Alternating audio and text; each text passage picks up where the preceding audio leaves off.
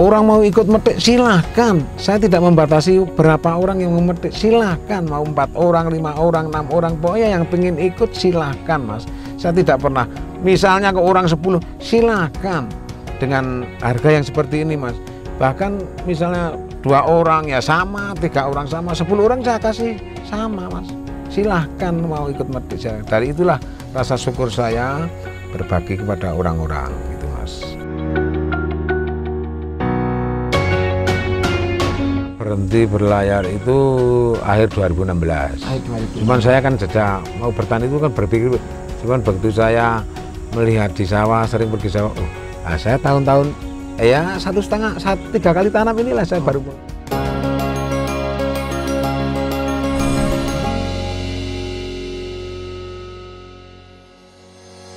Oke, baik sahabat petani semua, jika pada video yang pertama kita telah membahas atau menerangkan siapa sih Pak Sulis, terus kenapa kita hadirkan sebagai narasumber.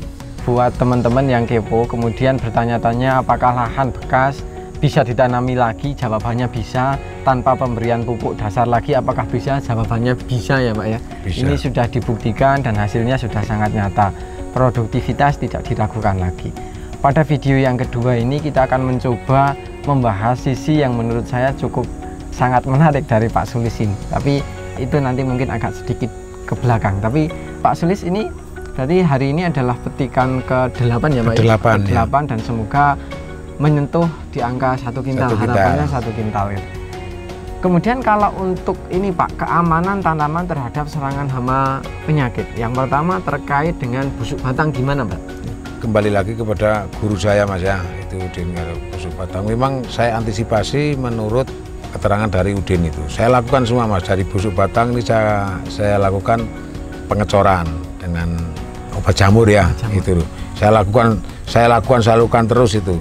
Akhirnya hasilnya dari tiap saya melihat itu pertumbuhan batang itu kok begitu sehat gitu mas.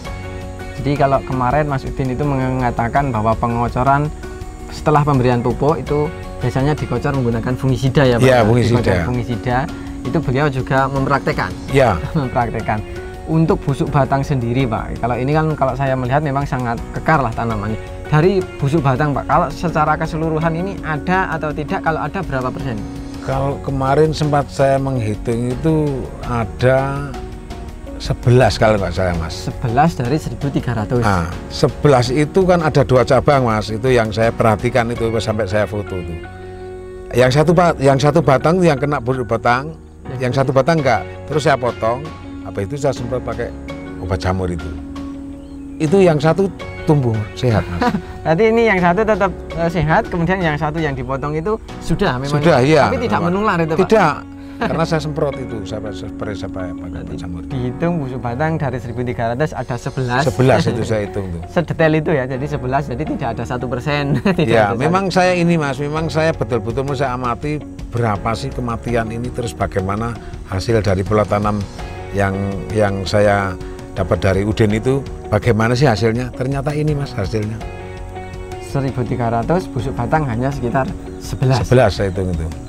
Antraknose Pak, atau patek yang mungkin kegagalan kedua yang kemarin jenengan alami kan di lahan kedua adalah patek. Itu yang hampir membuat Anda frustasi. Tapi kalau untuk saat ini Pak, untuk patek gimana Pak? Ya untuk patek karena saya penyemprotan itu saya lakukan secara rutin mas. Ini saya lakukan mau besok petik atau kapan, setelah 3 hari itu mesti harus saya semprot. Dan bisa lihat, kalau mau cari patek coba lihat aja dari satu persatu pohon itu ada nggak pateknya itu. Bisa dilihat pateknya itu nggak ada mas. Hampir orang pun sampai heran, kok nggak ada pateknya tuh apa gitu. Ya ini saya kembali lagi pada gurunya itu mas. Jadi kalau patek, kalau tidak percaya silahkan datang ke sini. Silahkan aja. Ini bukan, ini nggak saya sentuh, nggak saya apa, lihat saja ada nggak pateknya itu. Dari serangan patek kalau punya Mas Udin gitu kemarin ada. Setiap kali petik paling ada 1 biji. Kalau punya Pak Sulis, silahkan kelilingi lahan ini. Kalau menemukan patek silahkan dipetik sendiri. Petik sendiri kan tadi mas-mas itu kan udah keliling kan. ada nggak patek yang kelihatan itu.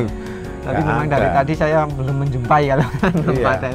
Padahal mungkin ini yang sedikit beda dari punya Mas Udin ya Pak. Kalau punya Pak Sulis penyemprotan rutin ya Pak ya? Rutin saya. Rutin 3 hari sekali. 3 hari sekali menggunakan fungisida juga fungisida, ya Pak. Dengan fungisida kalau punya Mas Udin kan kemarin mengatakan saya sampai umur 85 hari belum menggunakan fungisida. Jenengan dari awal sudah menggunakan? Sudah Mas, saya dari mulai berbunga itu sudah mulai saya sentuh dengan fungisida. Oh, tapi sebelum berbunga berarti tidak? Tidak. Jadi setelah kelihatan bunga, cuman intervalnya agak panjang kan Mas. Cuman begitu sudah semakin kesini sudah begitu sudah buah sudah ada 3 hari sekali. Rutin itu 3 hari. Jadi punya Pak Sulis sedikit modifikasi. Kalau punya Mas Udin kemarin sampai umur 85 hari tanpa dispray fungisida. Kalau punya Pak Sulis ketika sudah mulai berbunga langsung diaplikasikan fungisida ya Pak? Fungisida hanya ya. Intervalnya yang jarang. Kalau jarang mungkin ya. 1 minggu sekali mungkin ya. Kalau saat ini 3 hari sekali ya. Niatnya adalah untuk mengantisipasi dari serangan jamur ya Pak ya? Jamur dari serangan ya. jamur. Dan alhamdulillah bisa dibuktikan untuk saat ini antraknus bisa dikatakan tidak ada.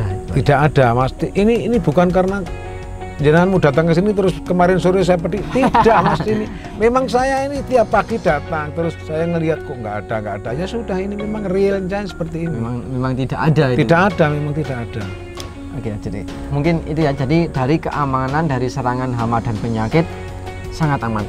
Bahkan nanti akan saya tunjukkan bahwa daunnya itu masih kinclong. Wah, kalau daun Mas tidak hanya, kalau saya melihat jelas daun hijau subur Mas ya. Setiap orang lewat itu mesti heran kenapa daunnya kok masih hijau subur begitu. Ya inilah hasilnya saya. Jadi memang dari bercak atau apapun warna kuning itu memang seperti tidak ada ya Pak? Tidak ada. Jadi memang dari bawah itu masih sangat hijau mulus ya Pak ya, sangat. Kalau menurut saya ini produktivitasnya itu nanti akan tinggi, kemudian lama petiknya ini akan cukup lama. Melihat kondisi sekarang sudah petikan ke-8, ini tanamannya masih tanaman seperti tanaman baru ya Pak ya? Ini tadi kayaknya metik ke-8 kayaknya belum buahnya kayak belum tersentuh Mas. masih banyak masih gitu. Utuh. Masih utuh katanya. Bahkan mungkin bisa lebih banyak dari yang kemarin ini. Jadi masih sangat utuh, kemudian daun itu juga masih sangat benar-benar sangat hijau kalau kita lihat, nanti akan kita tunjukkan. Kemudian batang itu sebenarnya bisa kita lihat mana batang yang kelihatan kokoh kemudian kuat dengan batang yang bisa dikatakan lunak atau mudah terserang penyakit. Kalau punya Pak Sulis, menurut saya ini batangnya sangat kokoh dan ini sangat kuat meskipun tinggi tanamannya memang tidak terlalu tinggi tidak terlalu tinggi, tapi kalau melihat ini ketahanan atau keamanan dari serangan hama dan penyakit, insya Allah ini akan tinggi. Lalat buah Pak, lalat buah gimana ya Pak? Nah, kemarin sempat saya melihat ada beberapa buah itu yang jatuh, terus saya lihat, terus saya bawa ke kios Udin kan, ini kenapa ini? Ini lalat buah. Saya lakukan penyepraian itu 2 kali, habis itu sudah tidak. Karena memang saya melihat ada lalat buah terus jatuh, terus saya bawa ke sana, terus saya semprot pakai lalat buah, sudah 2 kali aja Mas, sudah. Cukup 2 kali? Cukup 2 kali, sampai sekarang tidak pernah nyemprot lagi. Jadi memang dari hama dan penyakit, insya Allah, bukan insya Allah sih, alhamdulillah lah. Alhamdulillah ini sudah aman dari serangan hama dan penyakit. Oke Pak Sulis, kemudian untuk perawatan Pak Sulis, kalau untuk pupuk, insek, fungi itu hampir sama dengan punya Mas Udin atau gimana ini Pak? Ya kalau pemupukan susulan itu setelah pupuk dasar dan saya berikan pupuk organik itu kan umur 20, 40, 60 sampai terakhir umur 80. Itu saya kasih pemupukan kayak NPK terus yang terakhir itu. Terus yang saya habis pemupukan susulan itu saya lakukan penyemprotan yang menurut Udin perlu kalium. Nah, kalium itu yang abamectin dan kalium. Nah, kalium itu selalu saya kasih kalium untuk setelah kalau orang bilang pecah pang itu Mas, pecah pang. Nah, ternyata begitu saya rutin penyemprotan pakai kalium semakin mekar gitu Mas. Jadi kalium itu memang pokoknya intinya saya hampir sama dengan apa yang dilakukan oleh Udin. Ya, gitu aja. Bahkan tadi intervalnya juga 20, 40, 60, 80. 80 ya. Ya kemarin juga beliau mengatakan seperti itu ya Pak, pemupukan menggunakan NPK ya Pak. Ya. NPK di lubang susulan ya Pak. Susulan ya. Sampingnya. Kemudian beliau juga tadi mengatakan bahwa setelah itu dikocor menggunakan fungisida. Fungisida, gitu. ya. Juga berarti memang sama kalau Hampir sama. sekarang perawatan. Kemudian insek juga abamectin seperti yang disampaikan ke Mas Udin. Kemudian fokusnya memang di kalium ya. Kalium. Nanti ditambah dengan penguat bunga dan buah. Penguat bunga. Mungkin itu juga nanti kombinasi antara kalium dan kalsium mungkin di situ. Jadi secara perawatan ini memang hampir sama. Jadi untuk tidak mengulang pembahasan, buat teman-teman yang kepo apa yang digunakan, silahkan tonton video kami yang sebelumnya, karena memang ini adalah muridnya atau ini adalah aplikasi dari apa yang disampaikan oleh Mas Udin. Kemudian ini Pak, jenengan bisa dikatakan cukup senior. Ya. Kalau mungkin usia sudah kepala 6. Kalau melihat Mas Udin kan mungkin baru kepala 3 mungkin. Ya. Apa tidak malu Pak ini berguru dengan beliau? Gini Mas, bagi saya umur tidak jadi masalah. Saya memang kalau Udin itu anak saya yang kedua Mas. Gitu. Cuman dari segi ilmu, keilmuan tentang pertanian, tentang bagaimana menanam pola tanam dengan betul, itu saya masih nol. Nah, saya tidak malu-malu untuk belajar dan mereka. Dan nyatanya hasilnya terus memuaskan, karena ini memang bimbingan, konsultasi, sharing dan lain sebagainya dengan saudara Udin ini. Dan saya tidak malu Mas kalau masalah belajar itu usia tidak saya jadikan masalah.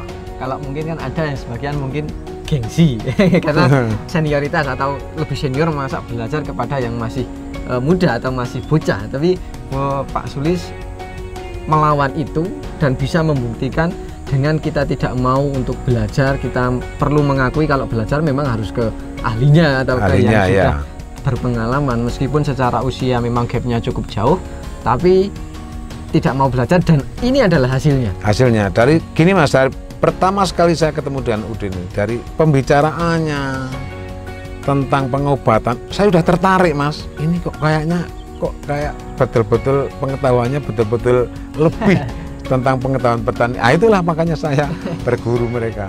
Mahal nggak Pak itu? Kalau secara keseluruhan itu? Ya udah, kalau menurut mereka sebetulnya tidak mahal Mas.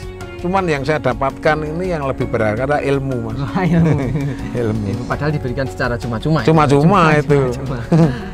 Sudah tambah teman, tambah sedulur, sudah ditambah ilmu. Alhamdulillah sekarang hasilnya juga cukup memuaskan. Dari belajar dari Mas Udin Pak, kemudian tadi jenengan mengatakan bahwa dulunya saya belajar dari kanan dan kirinya. Ya. Apakah sekarang kebalikannya Pak?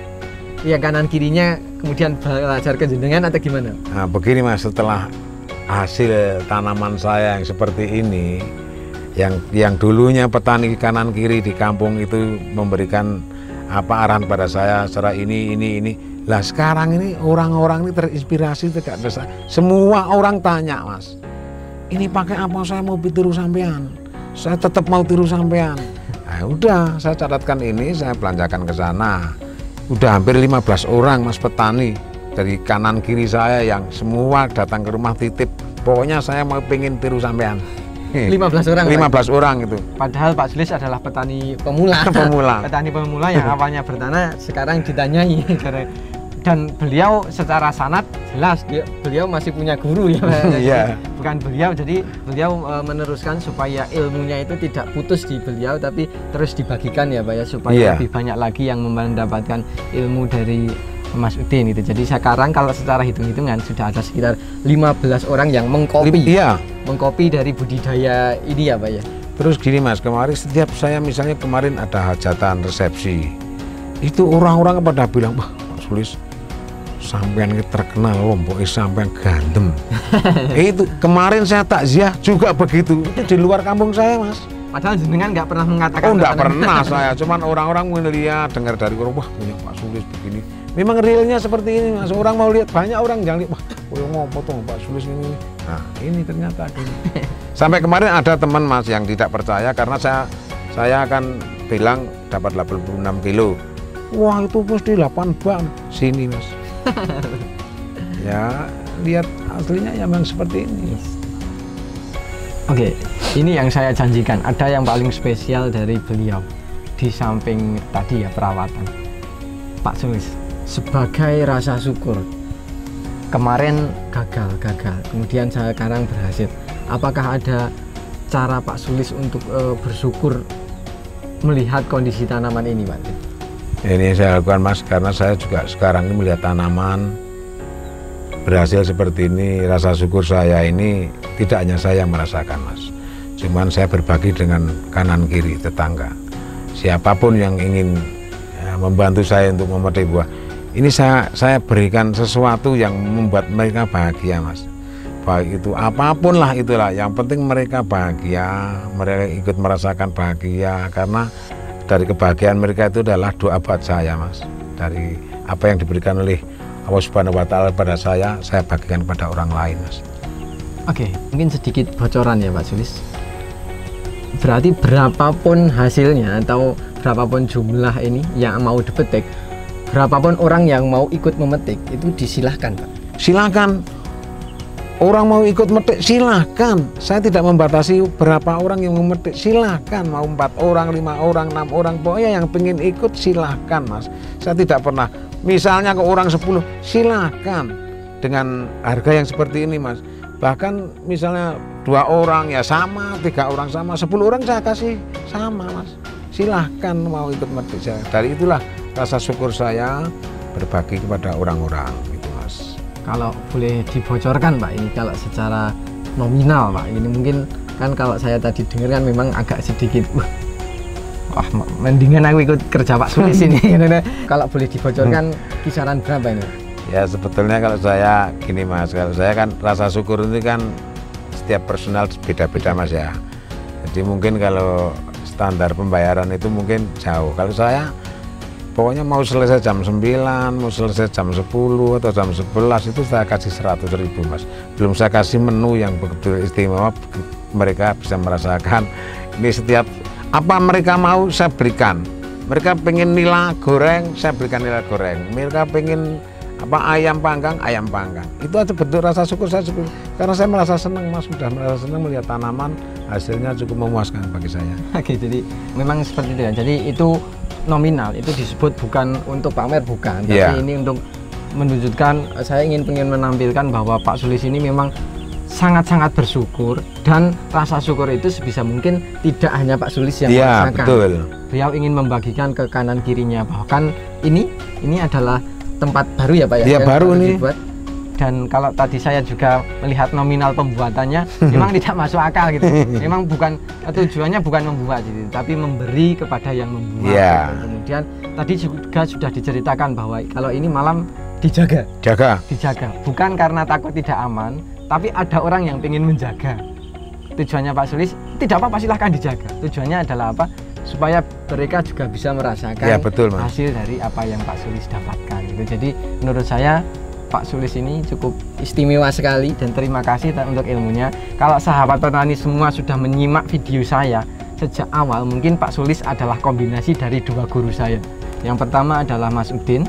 Secara teori atau budidaya tanaman, beliau adalah muridnya Mas Udin. Secara implementasi atau secara rasa syukur, beliau adalah muridnya Mas Ade, yang orang Wonosobo yang kemarin rambutnya dikucir. Ini adalah beliau adalah secara spiritual atau secara rasa syukur itu mungkin hampir sama. Bagaimana cara ketika kita berbudidaya perlu menanamkan rasa senang, rasa syukur, kemudian sebisa mungkin siapapun yang terlibat dalam budidaya tanaman itu artinya senang ya, ikut senang ya. Ikut senang, karena ketika semua orang senang itu akan mendoakan, dan doa adalah hal yang paling penting ketika kita berbudidaya. Apa yang telah beliau beri itu sudah diganti dengan jauh yang lebih banyak. Jauh banyak. Sekarang harga dikabarkan menyentuh berapa Pak ini? Menyentuh kepala 7 sampai 8 Mas. Kepala 7 sampai 8, kemudian angka kemarin petikan di angka 86. Dan insya Allah saat ini 1 kintal. Saya doakan Pak semoga 1 kintal. Amin. Insya Allah 1 kintal. 1 kintal, dan ini tentunya bisa menyaingi Mas Udin. Meskipun beliau gurunya, dan secara buah, kalau punya Mas Udin kan kemarin sudah mengatakan bahwa saya agak sedikit kurang puas dengan buahnya, karena memang buah punya Mas Udin tidak sebesar punya Pak Sulis. Kemudian ukurannya juga memang kalau punya Pak Sulis memang istimewa karena dilakukan perempelan, tapi plus minusnya tentu ada, tapi alhamdulillah meskipun di lahan bekas hasilnya tetap maksimal. Iya. Mungkin sebelum kita akhiri video ini Pak Sulis, ada pesan yang ingin disampaikan untuk sahabat petani semua? Ya, untuk sahabat petani semua, ini saya sebagai contoh petani, ini real petani, saya betul-betul petani baru menjadi petani, dan Dan yang saya lakukan ini memang berkat konsultasi dengan beberapa narasumber ataupun yang saya tepatnya lebih saya sebutkan adalah Saudara Udin. Penanaman yang betul adalah memberikan pupuk secara berimbang dan rutinitas perawatan yang begitu intensif untuk dilakukan. Dan hasilnya seperti saya bisa kita lihat. Mudah-mudahan apa yang saya lakukan ini bisa menjadi inspirasi orang banyak dan memberikan harapan bagus khususnya bagi petani cabai. Terima kasih.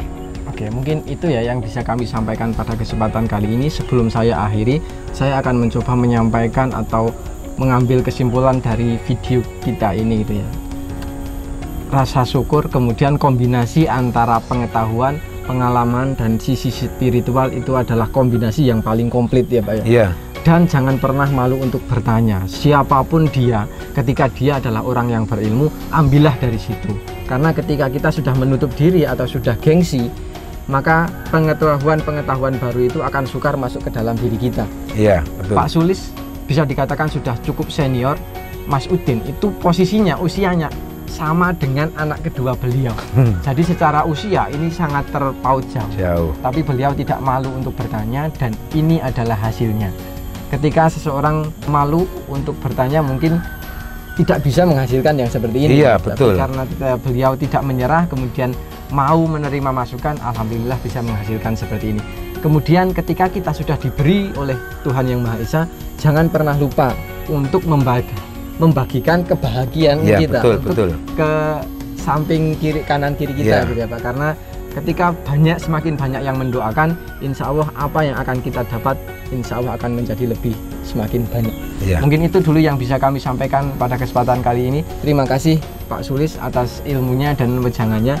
Semoga apa yang kita sampaikan dapat bermanfaat. Dan apabila video ini bermanfaat, jangan lupa klik like, comment, share, dan jangan lupa subscribe untuk tidak ketinggalan info-info terbaru dari kami. Terima kasih dari saya Zaki. Salam mitra petani Indonesia. Wassalamualaikum warahmatullahi wabarakatuh. Dan sampai jumpa di video kami selanjutnya.